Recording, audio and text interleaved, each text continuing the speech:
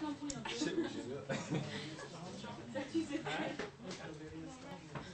want to be flying? Come on. You want to go over it? No. You can go up there and try it. And then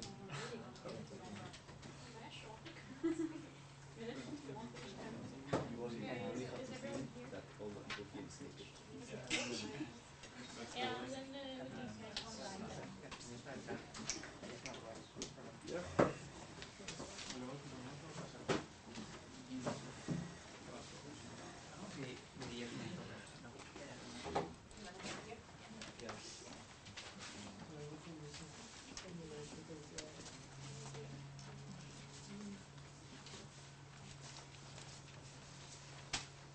Hello, we are Group 4, and we have been the consultants for Group 1, which had site kennelstarmacino.n. This is our table of content, what we will be talking about. And here we go. All right. Yeah, in this page, I don't want you to give you much information right now. It's just to let you know which is the page. As you can see the name here, docs. Everything is very beautiful, but you can see that it has some things that it must be fixed, and we need some improvements to do. Well, okay. At the beginning of the research stage, we did a strategy meeting with Group 1 to define both the audience and the goals for the site. The audience for this website is people who is interested in dogs and maybe willing to buy a new dog. This broad audience can be divided into groups: the ones that have had a dog and they have experience in taking care of a dog and therefore know the language related to it. And the other group is people who has never had a dog and who are buying his dog and don't know the specific vocabulary related to this field. The goals for the site are showing the dogs available for sale, showing the awards won by the dogs bred by the company, and providing the users with a clear navigation, organization, and labeling systems, which will let the users to find the content they are looking for, and they will not get frustrated by complex menus or content not well structured, and they will not leave the page. So the website will keep a potential sale.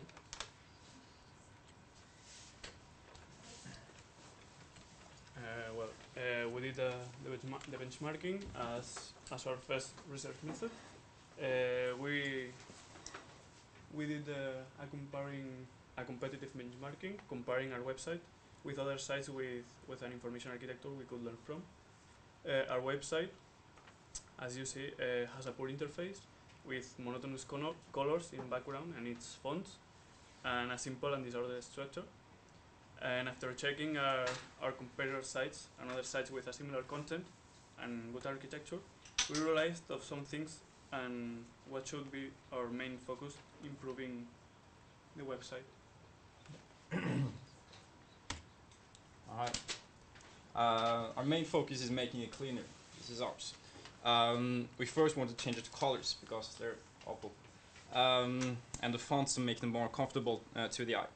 Along with removing the bad framing, you can see it's all framed in like boxes. Make it more visible. As we can see in other websites where things flow better together and the harmony of the sites are better. Things like a white background, you can't see the framework, everything just blends nicely together. As the next point, we wanted to center the website. So now it's like on the left, not in the middle. Then we wanted to improve the navigation, sort it in local structure with global and local navigation bar. As you can see here, up here, this is the one.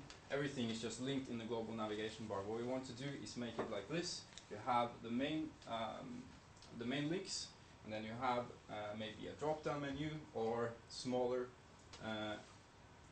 links in other pages. And when you click on one of them, you will get the local navigation bar.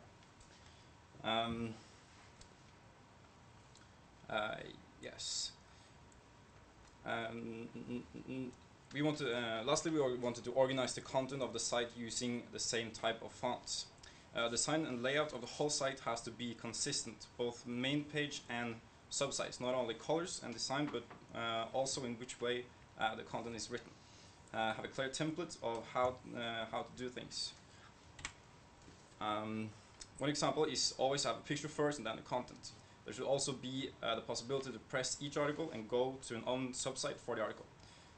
If every article has like a teaser, instead of now everything is just written down and you have to scroll to get through everything. If you can click on each one of them and get to that site and then read as it on, it will be much better. Every article should also have an order and a timestamp to easily organize and locate articles. Finally, we have to separate the content with separating lines instead of just writing. They've just written like this, like da da da, and we should separate it with programming. Yes. All right. Heuristical evaluation is another method that we use to get information. This one is focused on the content, and it takes its basis in these 5 points. The first point talks about the site providing users access to the same information by different sites. It's true. This is true. I mean, you can in the old website you can access the same information from different sites, but this is not a good point because the structure is so simple that it was almost impossible not to do like this.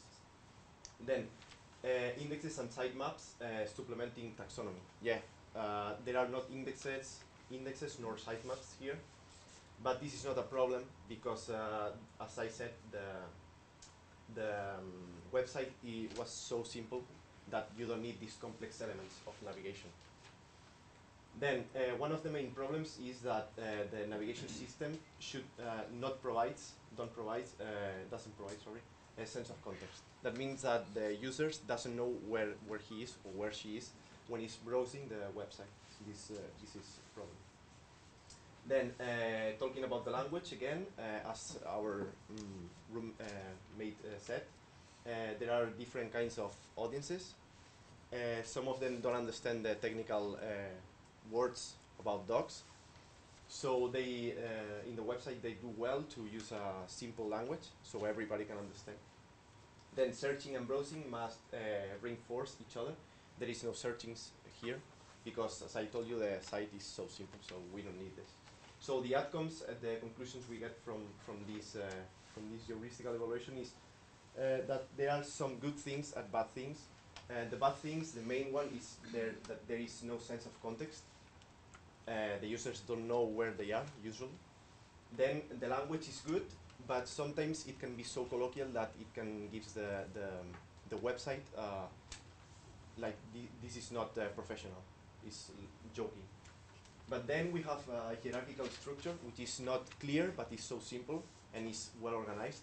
The poor content at least is well organized. And we can say as well that the site is simple and we don't need here navigation complex navigation systems or search systems or whatever.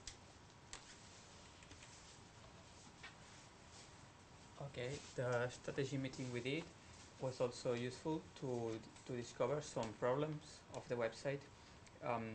First of all, we realized that all the content is mixed together, photos, text, awards, and there is no a clear division between the different kinds of content. So to solve this, we recommend to categorize all the content and group similar content together, which will lead the user to browse the website in an efficient way.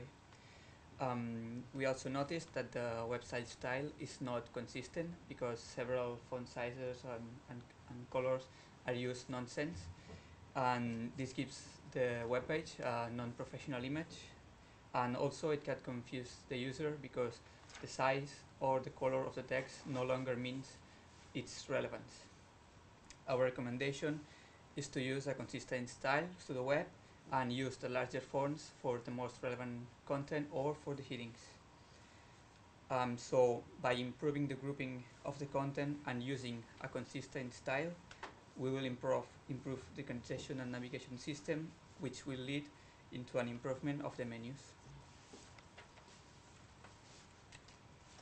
And that's how we propose this improvement.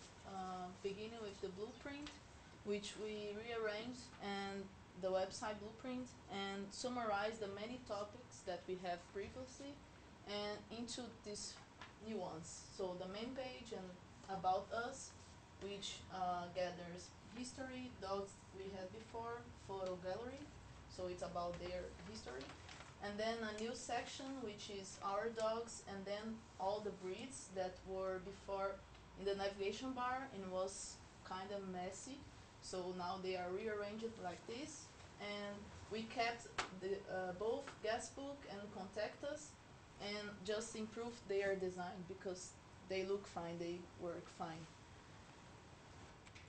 And for the first wireframe, we have this new design with a shorter page, so you don't have to scroll all the way down and all the way back to get to the navigation bar. So as I mentioned before, main page, about us, our dogs, guest book, and contact us.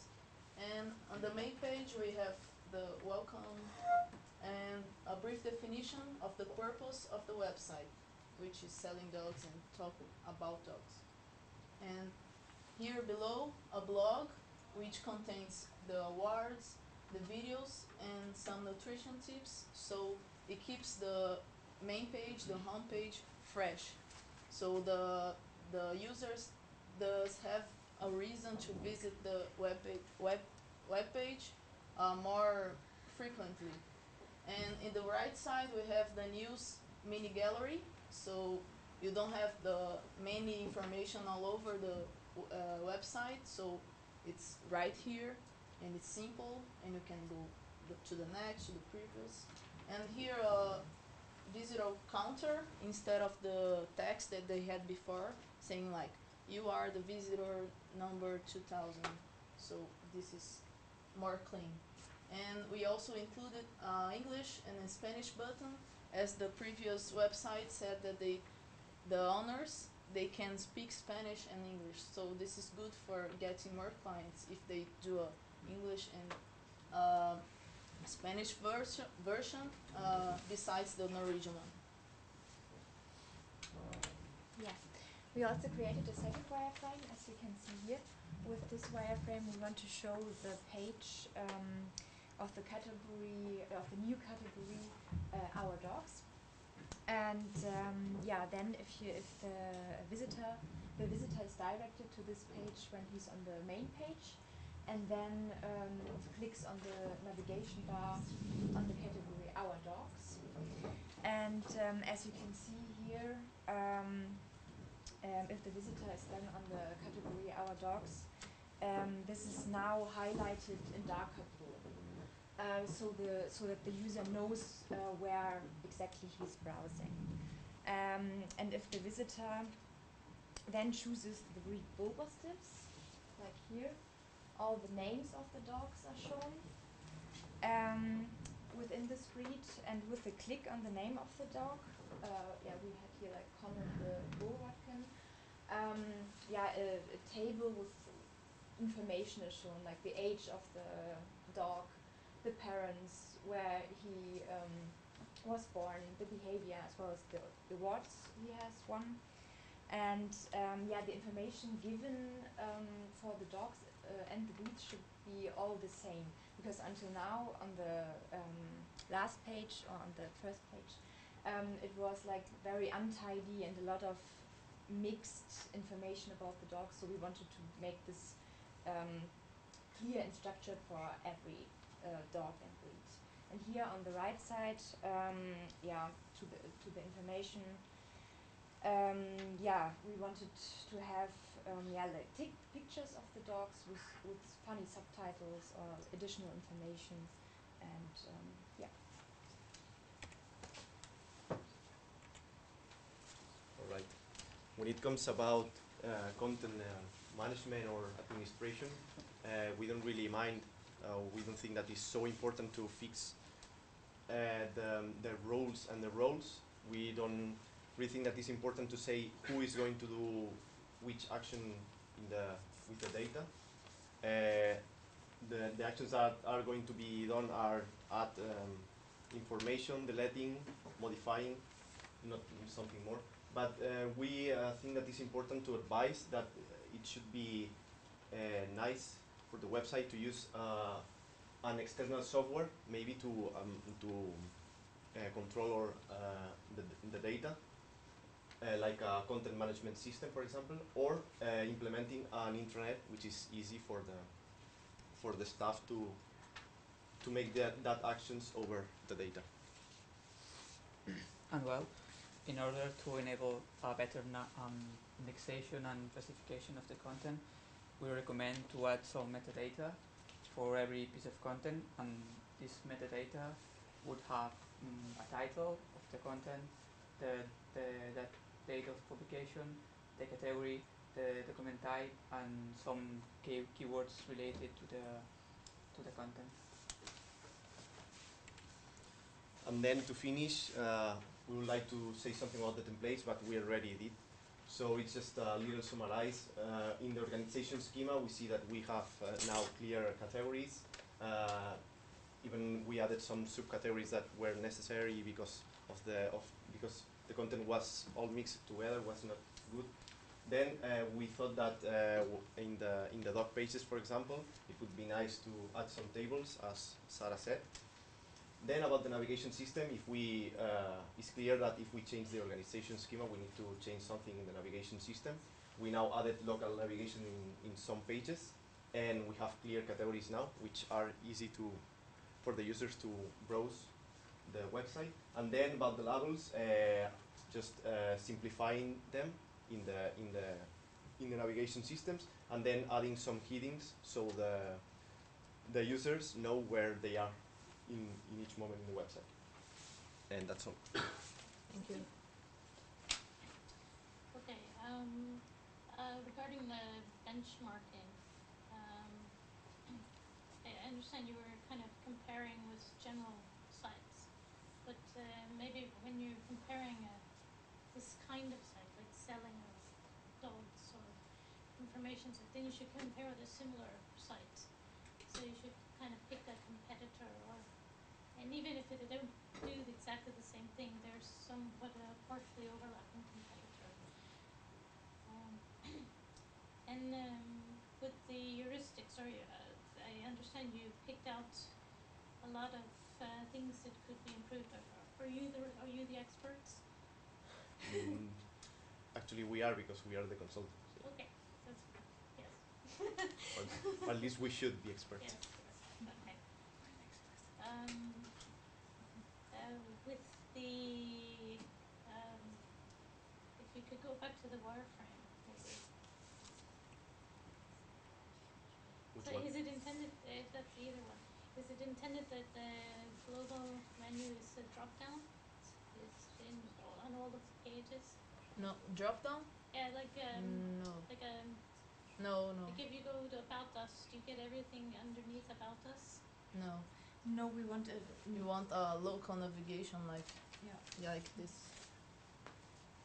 Yeah, you have, okay. Yeah. So when they go to the previous page. So this is the top page. Yeah. Yeah. So if you click on the top page, you don't have a drop down menu, you just get to the other pages. Yes. Okay. Yes. But you Then- always can see the navigation Yeah. bar. In that case, I just wonder about this About Us, because it's kind of hard to guess all of the information that's underneath About Us. So About I- us, it's about their history, because the owners they Yes. had a they tell about where are they from, where they lived, and it was like nowhere. Yeah. So we decided to do About Us, and they also a photo gallery that they had photos all over the place, and we decided to do in a photo gallery. So But it's hard to know what is going to be in that section unless you click on it. So if there's like they've been to certain dog shows or something, and there's photos about dogs underneath that's About Us, people might not think to look there, and then they don't know that there's Yeah. more photos. So in that sense, maybe with the top page there could be like a drop. pull down Okay. menu. Yeah. And then on the individual pages, you don't. Well, I mean, it could work the same way on all the pages. But also have the local menu on the side. Okay. Yeah. And then in the metadata, can you go to the metadata? What is title? What does that mean? The title of the piece of content. Yeah. I don't know. Okay. In this case, it's a breed. No, it's the name of the Yeah, dog. a dog. Of Yeah. the dog. It's the dog's name. It's not the breed. So Not is the it breed. dog's name? It's the dog's name. Is it dog's name Yeah. or is it the breed? This is the dog's name now, Okay. not the breed. But it just as a metadata, you might identify the element. I mean, I'm being very specific here because overall you did a great job. You covered all the things in the strategy report. The blueprints and the wireframes are very good in detail. You relate it back to the real site. So I think you did a really good job on this. I just was like picking out things that could be improved. Yeah. So, okay. And yeah, I don't know if it's if you want, I could post these on the website, but I don't know if you think that's a good idea or a bad idea. I don't know. It's a good idea. But then I need permission. So, Yeah. if all the groups are here, do you want to have the reports on the website? Yeah. Yes. Okay, group number 2, I can hear from you. Do you want to have the reports on the website? Is that okay? Okay, then I will put it on the website. Okay,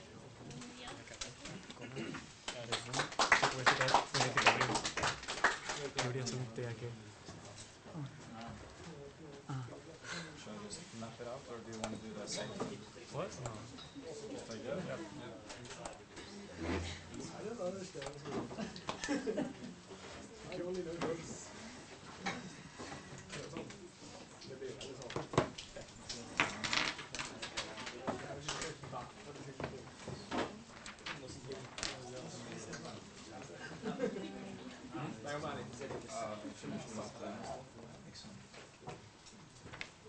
Yes, I'm not going to be long in this.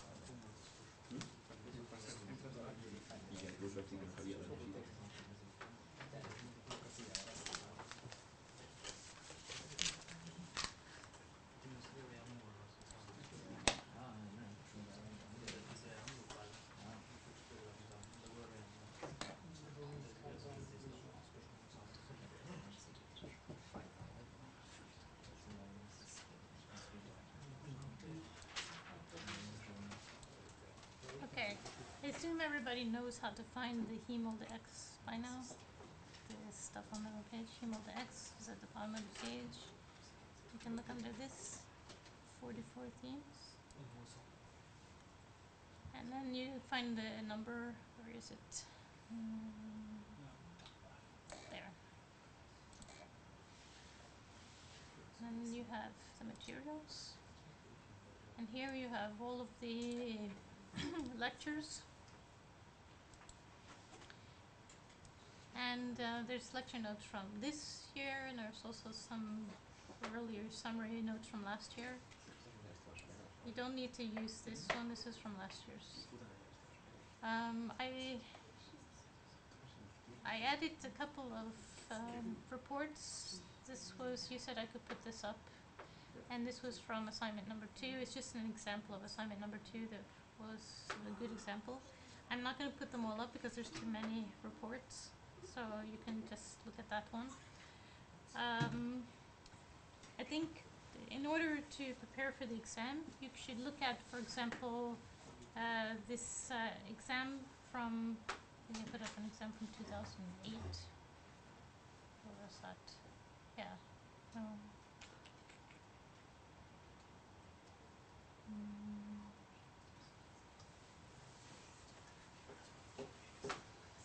this one. Yeah. So we went over this last time, and maybe you should practice doing this. So do it yourself, and then that will be kind of a good practice for the exam because it's kind of the same structure and similar types of questions. So if you are good at answering this one, you probably will be good preparation for the exam.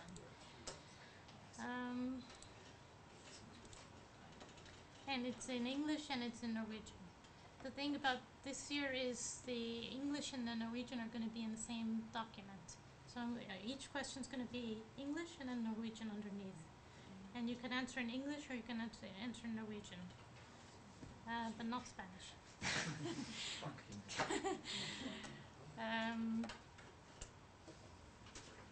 Yes, and I didn't have this up last time, but I just posted this now.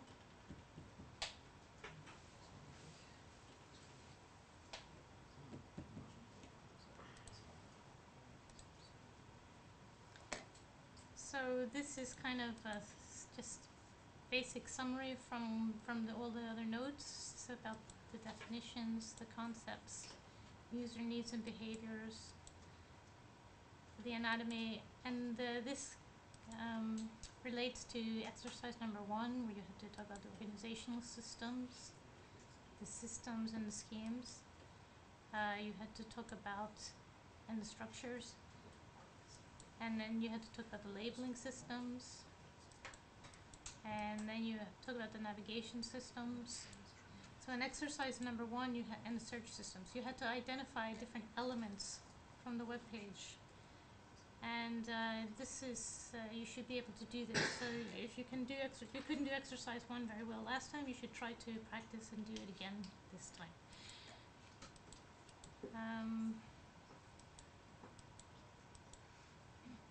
And then the chapters like 10, 11, and 12 are very central, especially in exercise number 2 and number 3. So again, you should go through exercise number 2 and go through exercise number 3 and make sure that you can do those exercises. So being aware of what the tools and methods are and how they fit in, look at chapters 10, 11, 12 again, make sure you know what they're about.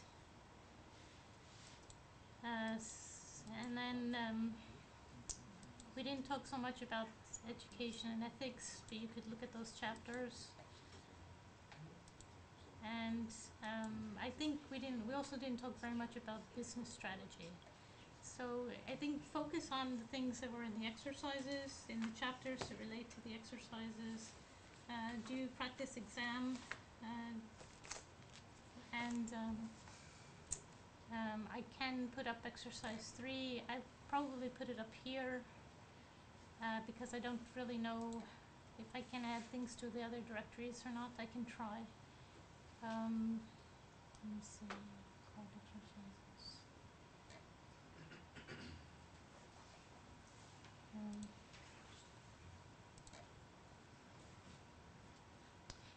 The other thing is you can look at the video lectures. So like today's lecture is up here, or will be up here. And then these are for all the other chapters. I didn't add the titles for these. I should go through that and add the titles for these lectures as well. But if you want to look at how other people did the exercises, you can look at the video where they do the exercises. I will put up everybody's name here, so everybody has satisfied number 3 that's on this list. And so I just I don't really need to change this, because you can just say that everyone that's on this list is able to take the exam. So if you don't find your name on the list, you're not on the approved list to take the exam.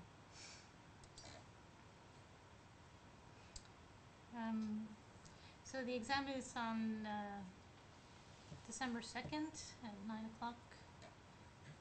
You can bring a dictionary, and that's it. And the rest of it is closed book. So you just have to kind of practice the concepts ahead of time, and then and then be prepared to write for 4 hours. Or if you write faster.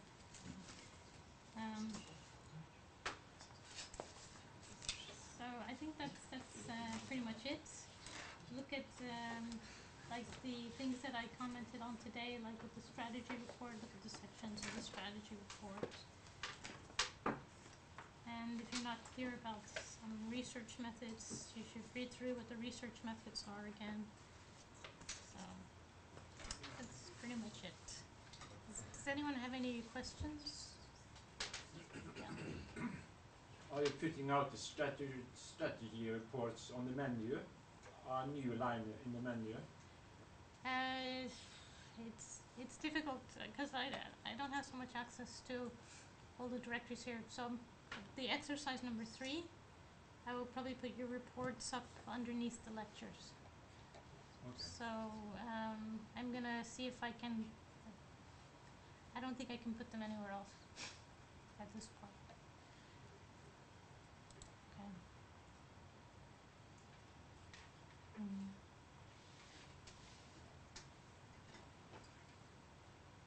And if you log into Fronter, there's nothing additional on Fronter, that just points to this page. Yeah, under the required weekly exercises, if that helps you prepare, then you can try to do them, but they weren't required. We didn't really focus on them.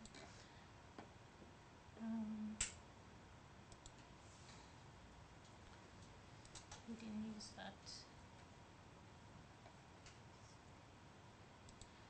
Yeah, we didn't read this book, so you're not responsible for reading this book. There. But you are responsible for anything that might be in this one, in the course book.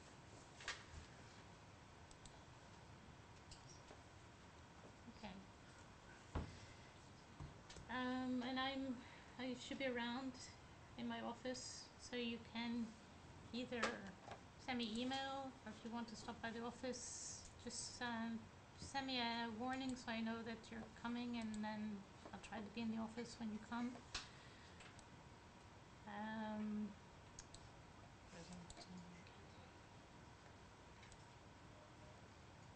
And I would just mention that if you have Second Life account, I can also meet you in Second Life, but you don't have to. So there's lots of ways to contact me. Email, come to my office, or my virtual self. So, yeah. Okay, so thanks for your participation so far, and good luck on the exam. I have one question. When we are talking about bottom up and top bottom up and top down, I have not understand clearly what's the difference with those two. Bottom down is when you have like an organization that decides how the web page is going to look, and they design the web page, and then they add content to the web page. And bottom up will be if the end users decide to influence the design of the web page, or they influence what goes on to the web page. Usually web pages are such that the owner of the page does the design. That's the bottom down. And then in terms of populating the page with information, the content, it can either be bottom down or it can be top up. So if you have the users contributing to content, that's bottom up. Okay. If the users, so that's bottom up. And top down, that's the creators of the page. That's the owners. The owners and creators. Yes. Okay. No, I just wrote that we should have